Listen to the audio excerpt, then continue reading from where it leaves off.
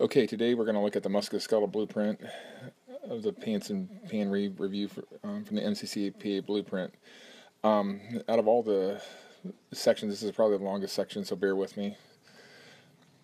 The first thing we're going to talk about is disorders of the shoulder.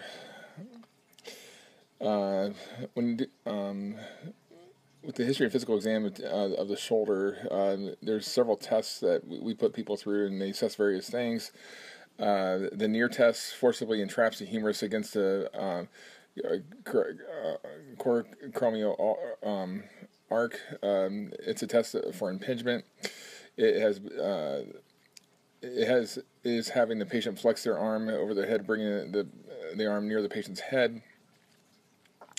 Internal shoulder rotation is tested by having the patient reach their thumb as far behind their head while seated.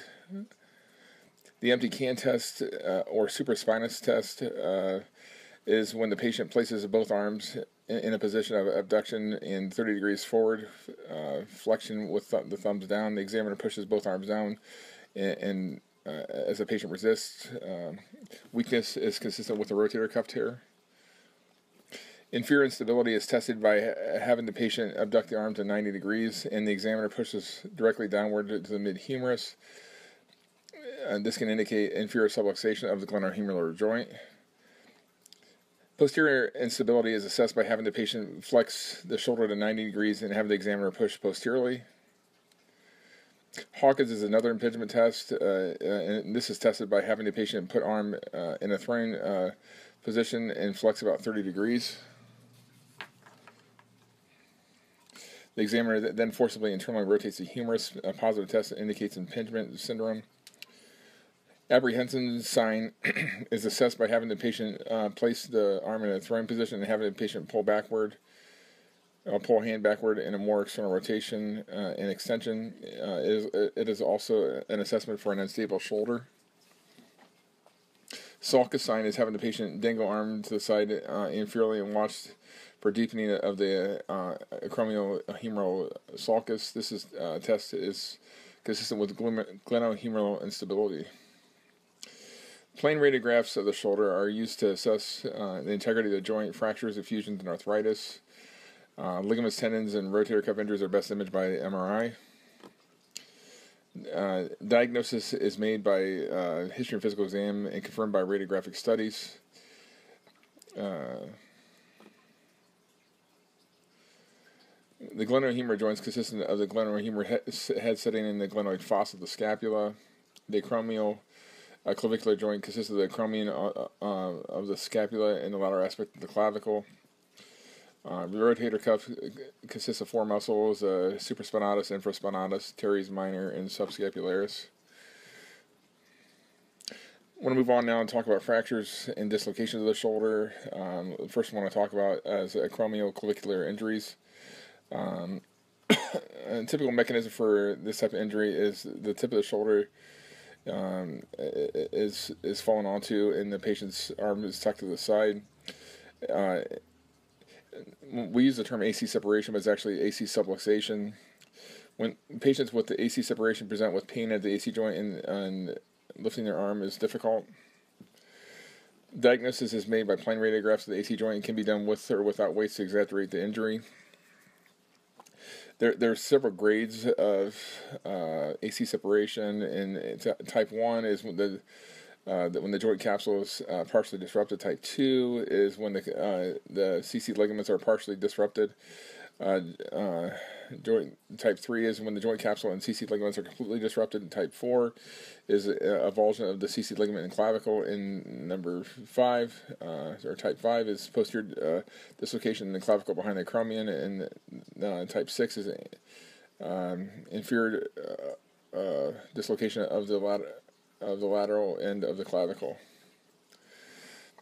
If injury is not treated appropriately, it can cause patient chronic shoulder pain, cosmetic deformity, and decreased range of motion and paresthesias.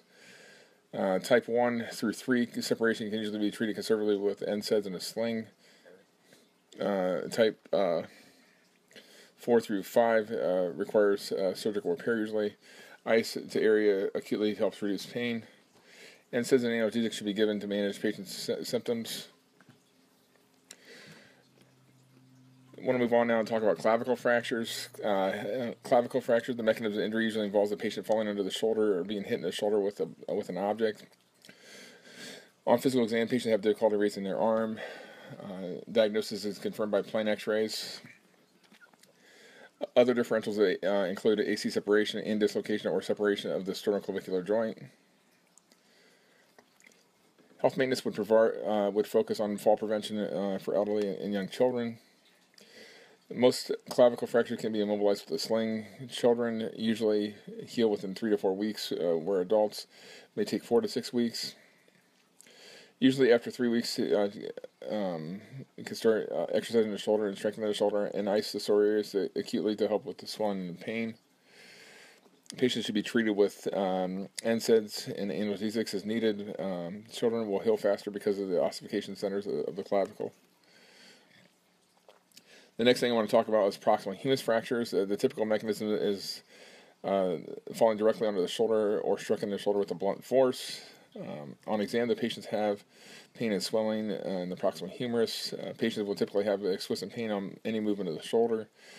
Patients can rarely get a loss of feeling in the arm, which should raise suspicion for a possible brachial plexus injury.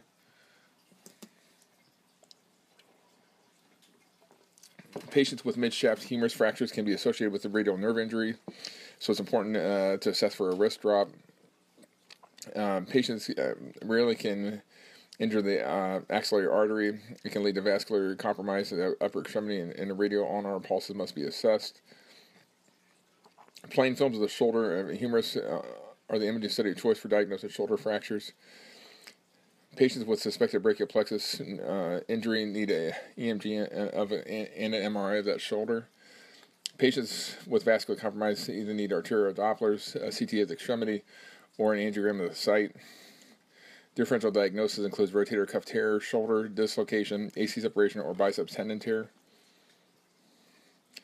Health maintenance focus on fall prevention and screening for osteoporosis in the target populations.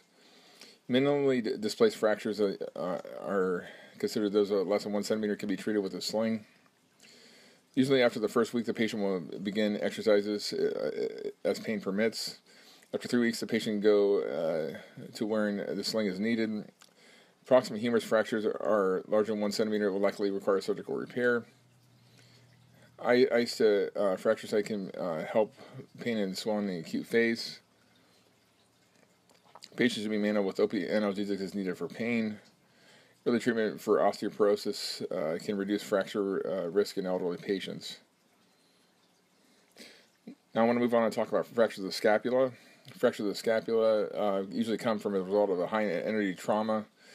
It's a difficult bone to break. It is unusual to have an isolated scapular fracture, most associated with other fractures. Again, it just has to go to the high energy. It is needed to break the scapula. Pain in the posterior shoulder is the most common complaint, along with pain with movement. A scapular diagnosis can be confirmed with plain films of the shoulder or on a chest X-ray. CT scan should be performed if the fracture of the scapula if the fracture of the scapula involves the glenoid. Diagnosis can be confirmed by physical examination and by plain films of the scapular X-ray on chest X-ray. Patients can have a loss of range of motion or chronic pain if not treated appropriately. Mobilization for 1 to 2 weeks with a sling as initial treatment, and the range of motion exercises and physical therapy can be initiated. Patients need to be managed with opioid analgesics, and there can be suprascapular nerve impingement with these injuries, so a good neurovascular exam is needed. The next thing I want to talk about is shoulder dislocations. The injury mechanism usually involves patient falling under the shoulder. The most common dislocation of the shoulder is the anterior dislocation. Patients usually present with arm held straight down and have marked decreased range of motion. There may be a gap noted near the shoulder on physical examination. Can assess axillary nerve injury by assessing sensation over the deltoid. Diagnosis is made by plain films and physical examination. Subsequent dislocations of the shoulder can happen because of injury and loosening of the ligaments. The patient must have their shoulder reduced. This requires a consultation to manage usually. Reduction can be accomplished with multiple techniques. The most common techniques are the traction-countertraction technique and a Stinson technique. Traction and countertraction involves pulling the affected shoulder with the elbow bent at 90 degrees and have the other system hold traction of the bedsheet. The Stinson technique involves having the patient lay prone with their shoulder over the table holding a weight. After reduction, you need to get post-reduction radiographs, and if successful, and patients should be placed in a sling and swath after reduction, and need to assess neurovascular status after reduction. Patients need consolidation and successfully reduce the shoulder in most instances. Pain can be managed with NSAIDs and or opiate analgesics. Axillary nerve is a possible with shoulder dislocations.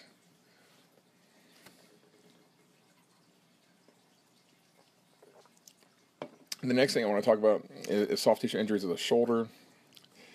Interlateral shoulder pain is aggravated by overhead reaching, is often associated with impingement syndrome and or rotator cuff tendonitis.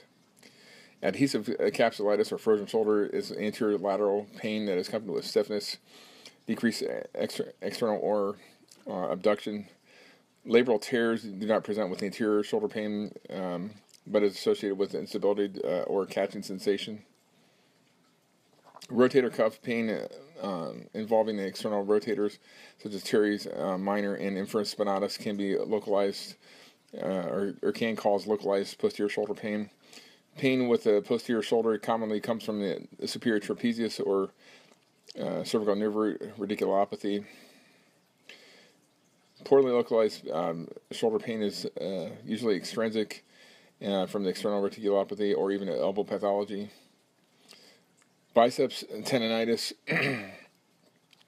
/ rupture biceps tendonitis comes from inflammation along the head of the biceps tendon as it passes along the anterior bicipital groove of the anterior humerus. Lifting or usual activity, it can cause chronically inflamed tendon to spontaneously rupture. Multi-direction instability of the shoulder is consistent with subluxation. Partial dislocation or loose shoulder typically comes from excessive range of motion with internal and external rotation. Plain films can be obtained but are often little value in patients with shoulder or with soft tissue injuries of the shoulder. MRI of the shoulder is the most useful test for definitive diagnosis. History and physical exam coupled with definitive diagnosis studies support the definitive diagnosis of soft tissue shoulder pathology. Physical therapy and strengthening exercises can be useful in treating and preventing soft tissue shoulder injuries. Lidocaine injection tests help confirm the diagnosis of a specific shoulder or specific disorder if the patient's pain and symptoms improve after injection. Some shoulder injuries, such as the rotator cuff tears and labral tears, need to be corrected surgically. Other injuries can be treated medically with physical therapy, NSAIDs, or immobilization. NSAIDs and opiate analgesics can be helpful to control patients' symptoms.